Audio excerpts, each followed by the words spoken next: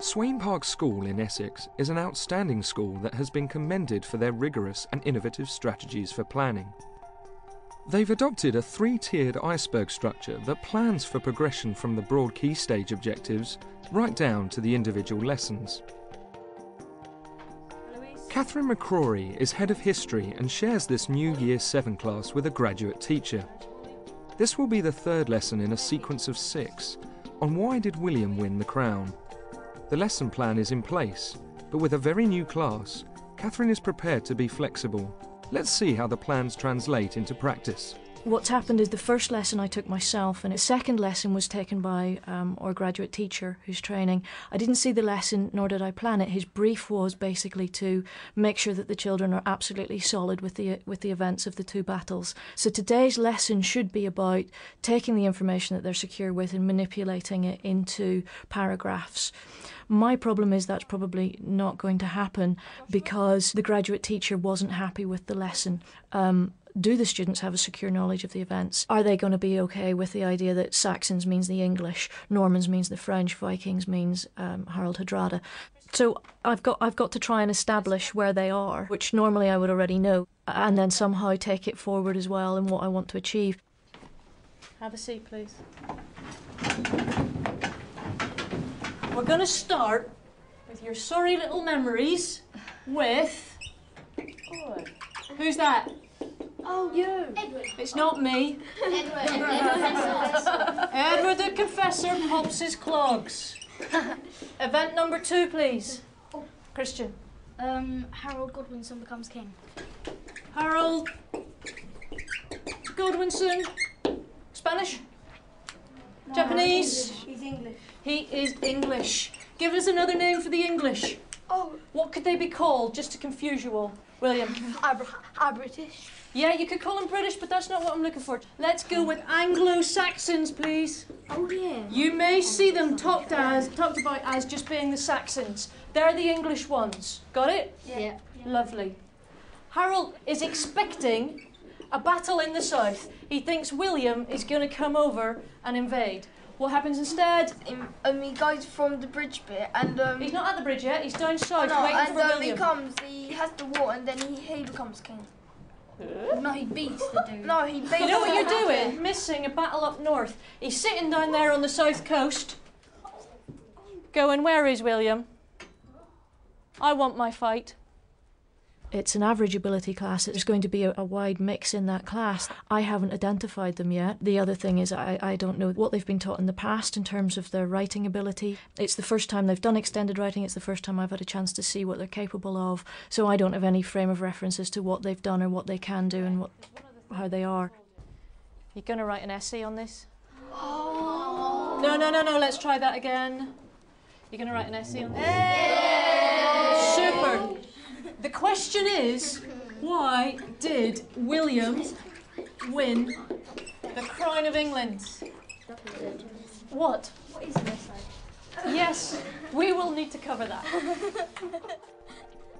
At Swain Park, Andy Samways has been promoting planning methods which help strengthen the teaching and learning of all subjects. One of the things we've been wanting to do as a school is move from shallow learning through to deeper learning. One of the ways we've done it is through focused staff development and looking at how pupils' learning can actually be encouraged on a longer term basis as opposed to just a lesson by lesson. So we started to think about learning like an iceberg. The shallow tip of the iceberg is what we see, where things like information, experience, replication are the things that can be easily achieved in a lesson. We wanted to get it deeper and ask staff to really consider and to think about knowledge, reflection, application, evaluation and analysis. We then needed to think about how to get that into lessons and sequences of lessons at a whole school level. Doing that, we really came up with an aid to start to think, okay, you have an overall aim in terms of where's your aim going to be for a run of lessons. The next part of the process is actually linking tasks into the objectives. Selecting tasks that are appropriate for different abilities, different objectives, is actually a critical part of the planning. Thinking about different learning styles as we have done in the school and thinking about designing tasks to fit the learning objectives is a tricky business. But staff are very inventive and you can actually use a variety of tasks to meet that same learning objective. Now that you know the stuff that's happened, yeah? Everybody happy? Yes. Right? 2 battles. Sure? Yes. Lovely. Right, what we're going to do then is 2 things this lesson.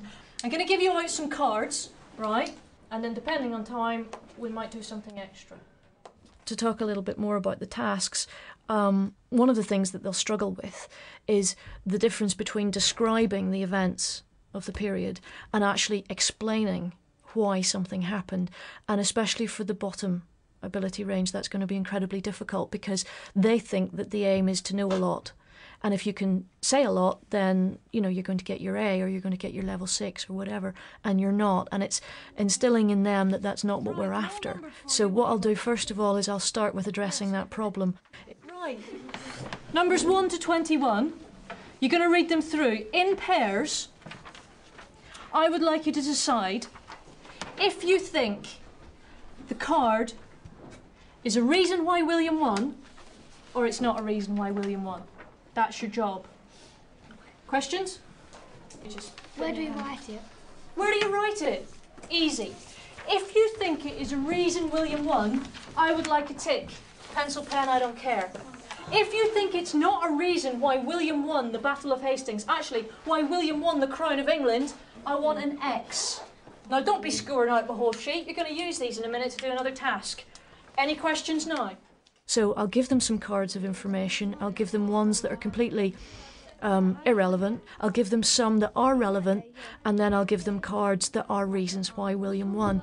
And the first activity will be to try and get across to them, what are we looking for? We're looking for explanation here. That hopefully will lead them to then looking at the ones that they've established as relevant and picking out, well, how would you give me just 3 reasons? Would it be tactics? Would it be skill? Would it be preparedness? Would it be luck? If they can, I'd like them to come up with those headings themselves without too much prompting from me. And I want you to decide, maybe pick 3 colours. Any of those cards seem to be about the same thing, seem to be about the same topic. See if you can find 3 groups of ideas. Does anybody not know what I'm going on about? Excellent, about half the class. Okay. And I have another problem, the mechanics of how I'm going to make it work, because what I've got at the minute is quite a lot of information that's on cards. If they cut it out, they can actually manipulate it and they can move it around, which is great for their thinking, but it's wasting time. If I have them assign a colour to a paragraph and then they can colour in those boxes, that's going to save time, and yet they're going to have all of these colours mismatched on their page, and it's not going to be as easy for them to see. Okay guys, I'm going to stop you for a second and we'll see where we are. What are our headings so far? Rebecca, give us a heading. Because he had to be like tactics. Oh yeah. Decision making, leadership, right? The decisions that William made. William made some superb decisions.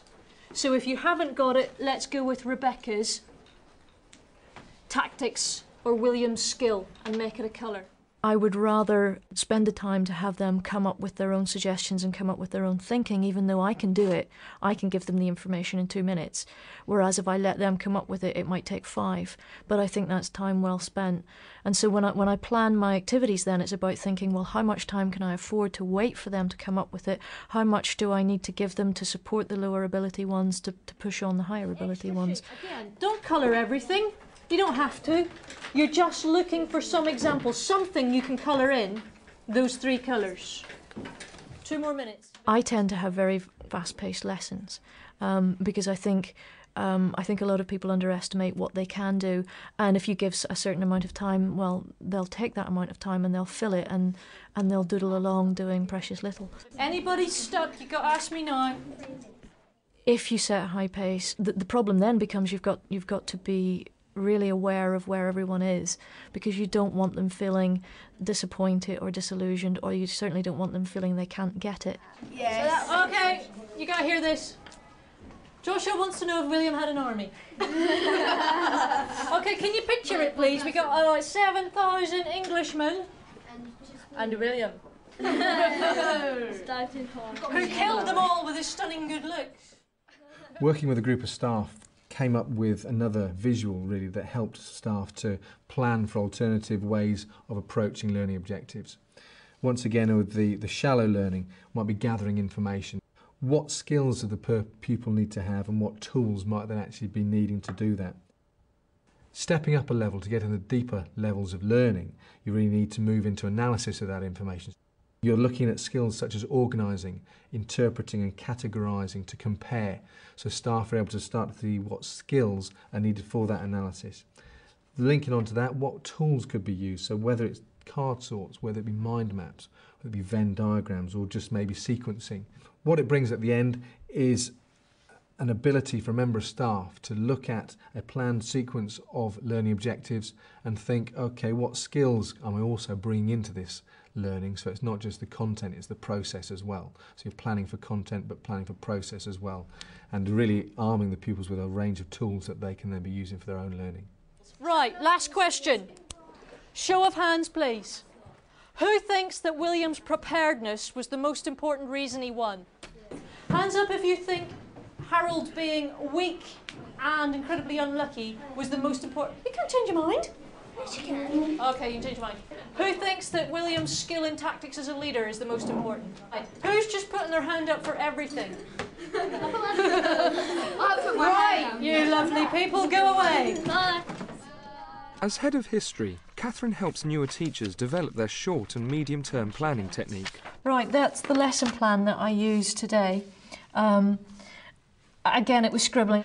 Extend the first activity of getting the knowledge secure, cut the last activity, and we just didn't go with the weighing. But I did drop it in the plenary by asking them by show of hands to tell me which of the 3 reasons they thought was most important. Difficulty is you can assess their knowledge quite easily. Assessing their skills can take a bit more thought. It's just a matter of sharing ideas and making sure they're available for other people to use, because every class is different. You can't use one lesson plan for another class, another Year 7 class, because they're all so different.